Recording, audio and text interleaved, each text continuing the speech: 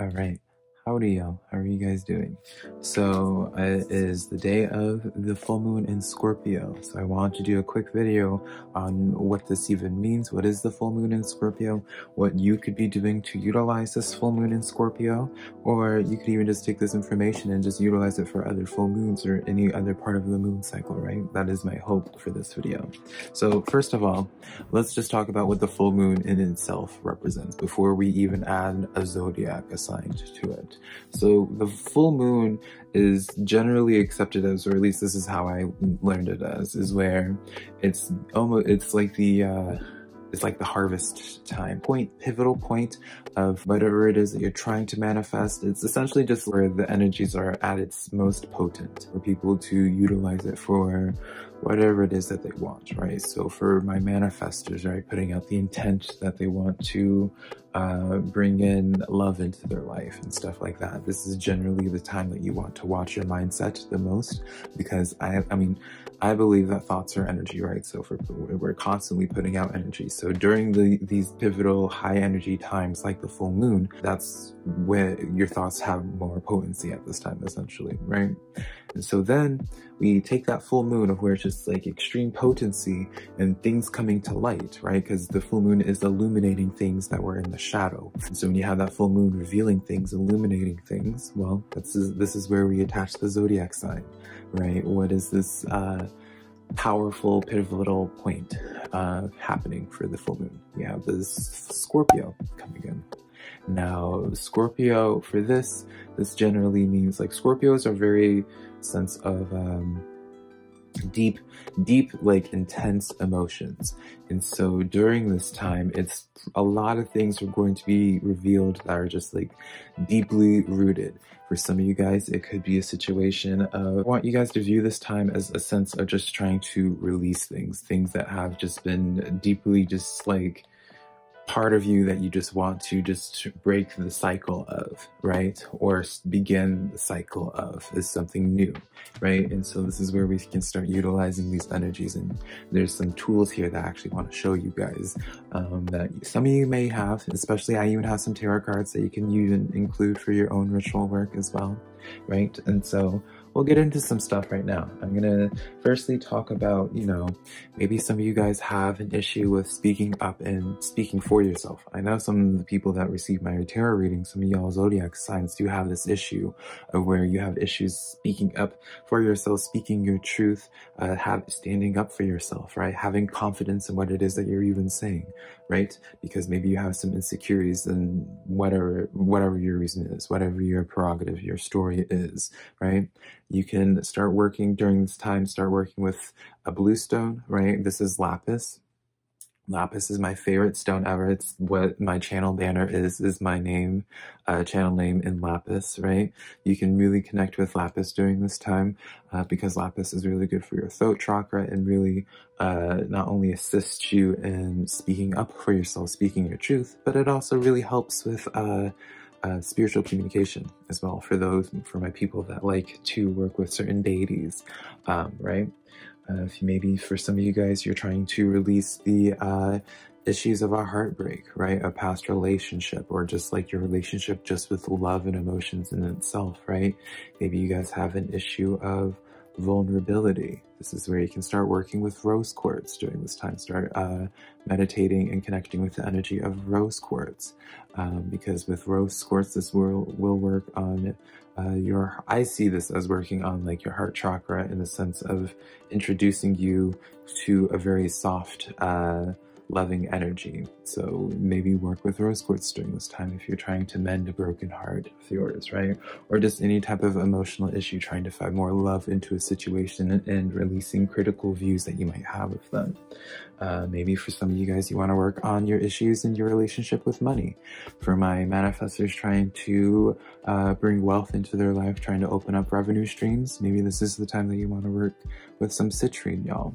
Citrine is a stone that you don't even have to cleanse. It's self-cleansing, or it's used to be self-cleansing.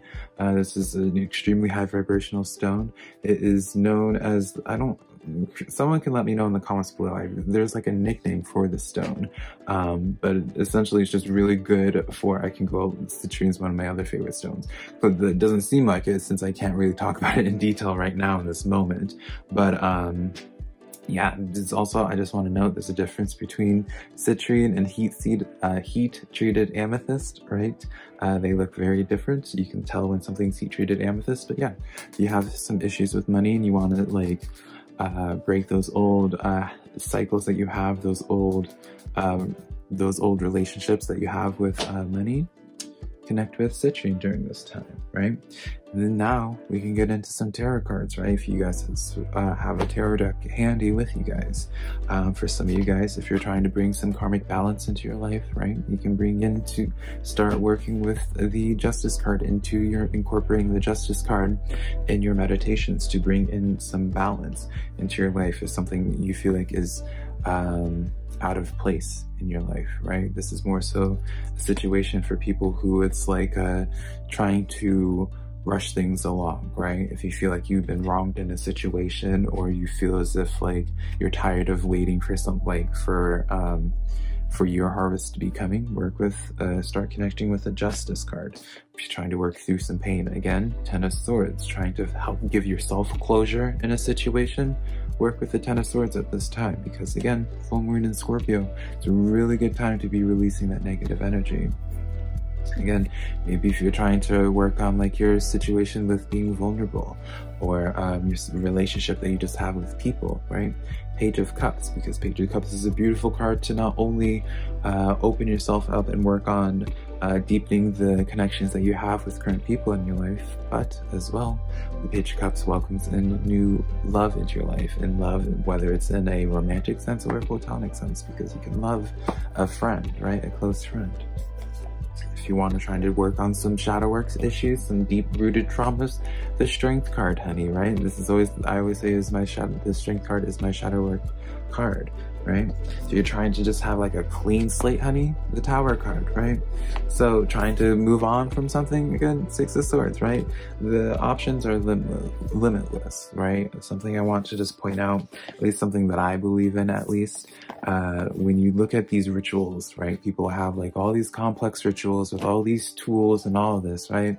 That's fine and dandy, right? But look at each tool, each ingredient, if you will, that they're using, and see what value it adds to the ritual itself, right? And that's essentially all that you're doing with any of it, right? If you have this giant complex ritual and it tells you to do something in the North Star or whatever, look it up as to be like if there's even any type of significance or meaning into it, right? And so all you're really doing in a ritual is stacking intent off of things. And so if it's like holding a blue stone that you associate with opening up and working on your throat chakra will help setting that intent, that's, you know, it's essentially all that you need to be doing. It's just this essence of layering it. It doesn't need to be fancy, it doesn't need to be like Instagram or TikTok perfect, aesthetically pleasing, right? It's all about intent. You could easily just be sitting with these energies, with these stones, right, during this time, burning some incense. Really good incenses to have at this time. Lavender is a really good one if you're looking to work on your intimacy issues. Palo Santo is really good if you're trying to cleanse out some, like when you're releasing those dark or heavy energies, rather. Cleansing the room with some Palo Santo or with some clary sage. Sandalwood is a good one, right? Dragon's Blood's a really good one to enhance your ritual work if you're trying to just enhance like what it is that you're doing, right? Just for simplicity's sake, if you're not trying to look into the meanings and what each incense represents, right? You could just, a safe bet, in my opinion at least, is Dragon's Blood, because it's just always going to enhance. It's viewed as enhancing anything that you're doing. So it's just viewing it as like any intent that you already had set up, just Dragon's Blood is just going to be a nice like booster to it, right? So I hope this video helps in some cases. Maybe I should do a separate video on like a little bit of a ritual, but I don't even know if that's even something someone would even want, right? But if you guys have any questions, let me know, and maybe I can either help in the comments, or definitely I'm sure, I hope I have some people that follow me that are much more into astrology than I am. I can guarantee you there's someone that is much more educated than I am that can maybe even give a little bit more detail and some clarity, right? Let's share some information, right?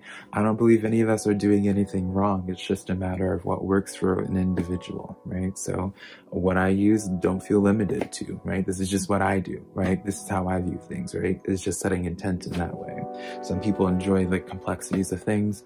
For me, I mean, I've been doing this for too many years at this point, y'all. I don't really care about having it to be flashy and fancy and aesthetically pleasing and all that. As long as it gets the job done for me in my head, honey, I'm good, darling. So let me know what it is that you're going to be working on during this full moon, if you feel like sharing it, right? I know some people are a little bit skeptical on talking about what it is that they want to work on because they're worried about other people influencing it. Me personally, I don't really care, because I feel like I'm the one giving power to people more so than anything else. If I have that fear, I don't think, like, girl, please, right? So for me personally, I'm going to be working with lapis heavily this full moon, is because I want to work on being able to be more comfortable speaking my truth. I want to be able to be more comfortable just speaking in general, feeling just more confident in the words that I speak, and hopefully at some point be able to speak in a much more coherent manner, right? And probably throughout the day I'll do some other things, but that's like the main focus thing that I have right now. So yeah, I love you guys so much, and if you haven't heard it today, I see you, I hear you, and I love you so much.